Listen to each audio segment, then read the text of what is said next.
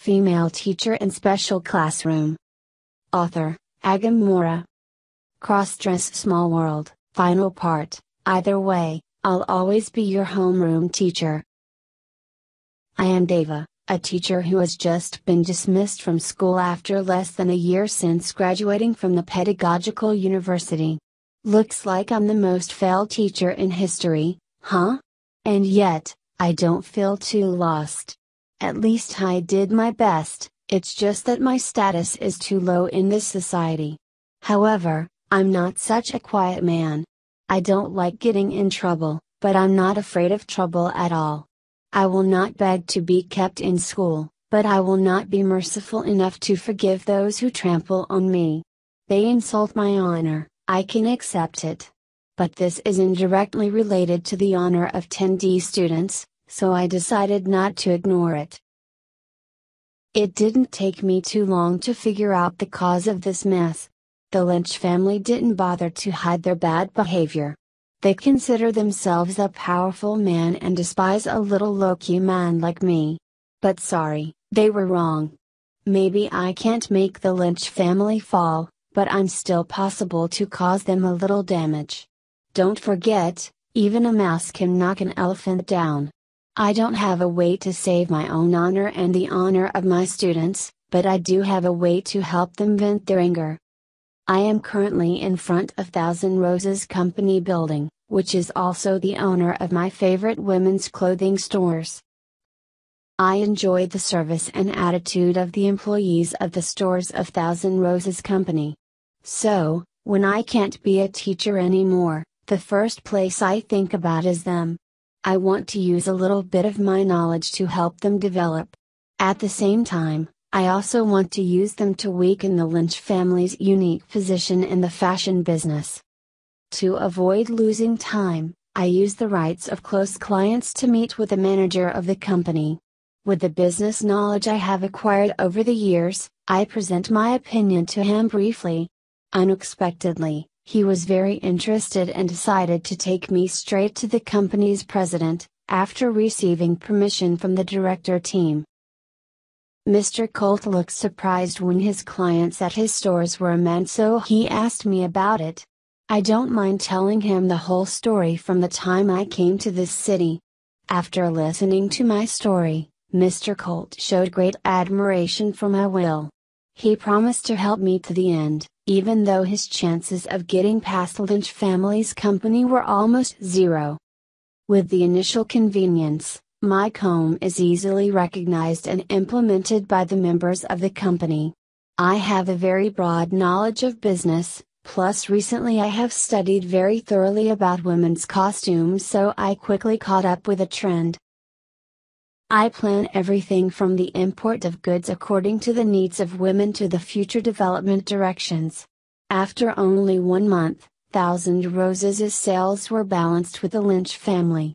What's more surprising, the one who I think will very hate me, is the Black Pearl Gang's leader, Dax, which actively helps me. I don't know how he could know my behavior, but I don't care. I also do not foolishly refuse to benefit from the huge relationships with Dax's enterprises. Following this momentum, the Lynch family will gradually decline, giving way to Thousand Roses' comprehensive development. Of course, this made Mr. Colt very happy.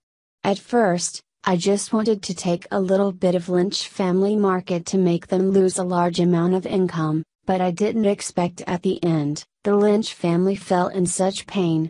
In short, my goal has been a great success. I originally just wanted to fulfill my wish and help Mr. Colt instead of thanking him, but I have no intention of working here for a long time. I plan to go back to my hometown to meet my parents and then find a good job there. I don't want to stay in this city anymore. I want to forget all. Hillel is extremely angry. For the first time in his life, he was slapped by his father, and was slapped twice. But he didn't have a chance to blame his father because his father was in far more danger now than he was. Walking along the school hallway, Hillel realized something was wrong. The students in the school are talking about something. Someone even pointed at him with their finger. But it didn't take long for Hillel to find the answer. A news came out this morning on the school's social media with a headline, "The Noble Act of Mr. Deva." The small-minded guy behind it deserves to be condemned. The content of the article sheds light on Mr. Deva's actions. He dresses like a girl purely for good purposes, not for seducing students like the rumors before. More remarkably, the person who spreads rumors and humiliates Mr. Deva is known as Hillel. In this article, there is also an apology from the author to Mr. Deva. When Hillel saw the author's name, his blood is boiling, because it was Billy. This bastard betrayed him. Just one article from the person who distributed the photos of Mr. Deva, the public opinion suddenly changed. Currently, Mr. Deva's honor has been regained and Hillel is being criticized everywhere. All because of this one article. Hillel quickly ran to meet Billy. It's not hard to meet Billy because he's usually only in a fixed place in the schoolyard. Hillel shouted at Billy, "Why did you do that? You took my money, now you hurt me." Billy grinning softly, "Calm down. You're always so angry, no wonder why you've fallen from grace." Hillel's fist in Billy's face caused him to fall to the ground. After that, Hillel scolded, "If you do that, your reputation will be as bad as mine. You will also have a bad reputation for working with me to humiliate Mr. Deva." Billy's mouth was bleeding, but he kept a smile on his lips. "Do you think I've had a good reputation in this school so far? Since I decided to do this work of tracking, I've decided to trade everything for money. Just get the right amount of money, I'll do even the dirtiest things. Unfortunately, another person paid me a larger amount to write a vindication article for Mr. Deva, and at the same time, he also returned double the amount you gave me, as a contract-breaking fee." Hillel asked, "Who?" Billy replied with only 2 words, "Dante Larson." Hillel didn't ask any more questions, he just dropped his face, walked silently toward the school gate. It's over. Even without his father's incident, Hillel has no face to continue his studies at this school. Carrie and Dante are now sitting in front of Deva's old apartment door. According to the landlord, Mr. Deva moved out from the time he was fired from X-High School. It has been more than a month since then, but Carrie and Dante come here every afternoon. They hope that if they stay here, Deva will return, and they will see their lovely homeroom teacher again. But the more they waited, the more they were sad. Carrie told Dante, "Perhaps thanks to Billy's article, Miss Deva's honor has been restored. You've fulfilled your promise. I feel so useless, there's nothing I can do to help her." Dante patted Carrie on the shoulder, "Did you forget that it was you who found out that Billy was the one who distributed that photos? I simply used the money to change the outcome." Carrie was silent and said nothing. It was true that Carrie had found the mastermind who did the harm, but he knew that if he hadn't done it, Dante would have found it himself. But Carrie didn't mean to deny Dante's words either. He wanted to accept that, so that he felt that he had contributed to helping Deva. At this moment, Dante's phone rang. When he knew the caller was his father, Dante quickly picked up the phone.